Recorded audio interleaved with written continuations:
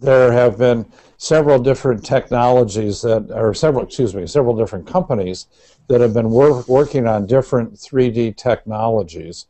There's also a technology where a woman lies prone, and actually the breast, as I understand it, is in a bath, a water bath, Right. and it's screened that way. Which of the 3D technologies are you the most familiar with?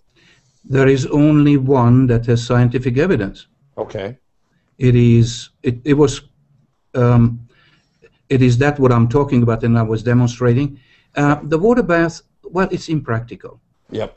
It's impractical because we are talking about screening. That is, a breast center should really run through 100, 150 women a day. Mind you, there are 60 million women only in the United States who should go through screening every year. And there is no way, let's say half of them have dense breast. There is no way we can examine women in a water bath,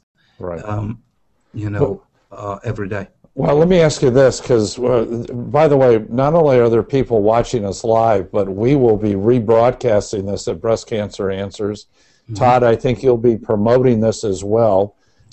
Plus, we'll probably take, Laszlo, segments of this half-hour or more discussion with you and break it down into individual components or parts, if you will, and promote those. How available is the kind of 3D ultrasound that you're talking about and enthusiastic about? It's available. It's it's not very professional to talk about companies, and I shouldn't. Right. But it is available. Ask for it.